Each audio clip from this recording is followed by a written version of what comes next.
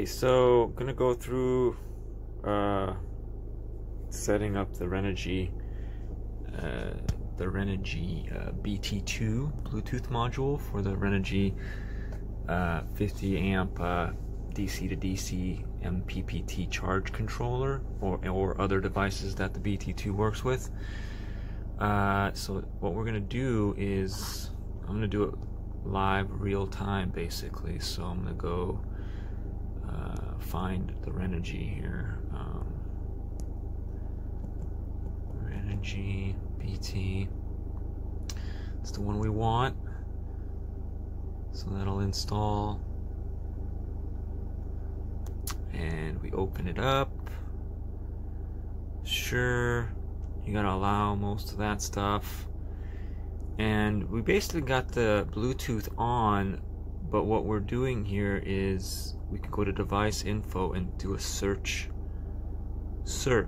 And now this is gonna prompt you about the location, and that's one of the things I think is pretty crucial for this app to work. You have to have, for at least an initial setup, the location service activated. So now it's found the device, so that's kind of interesting. So we can confirm that, and it says connecting. So boom, it actually is already connecting, and the LED is blinking on the BT-2, and boom, it actually is already connected. So really it has nothing to do with your Bluetooth settings, because if I go, oh, that's not what I wanted to do. If I go into my Bluetooth settings,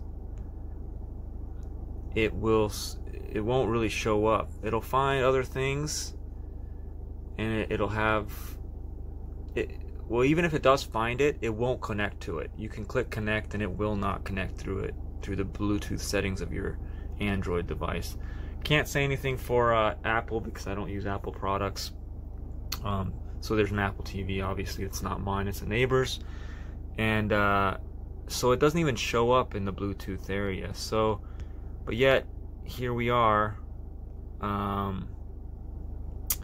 See, now it disconnected. So if I go to monitoring and go to the plus and add device, shows up, it'll connect back up,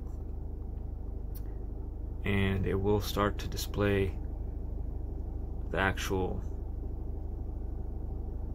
things that are happening with it. Oh, yep, there it goes. So, you know, it's not the quickest responding, but when it actually does connect, it you know, is pretty nice the way it connects and works. It works real well. So anyways, just wanted to give everyone a quick how-to on that. So cheers.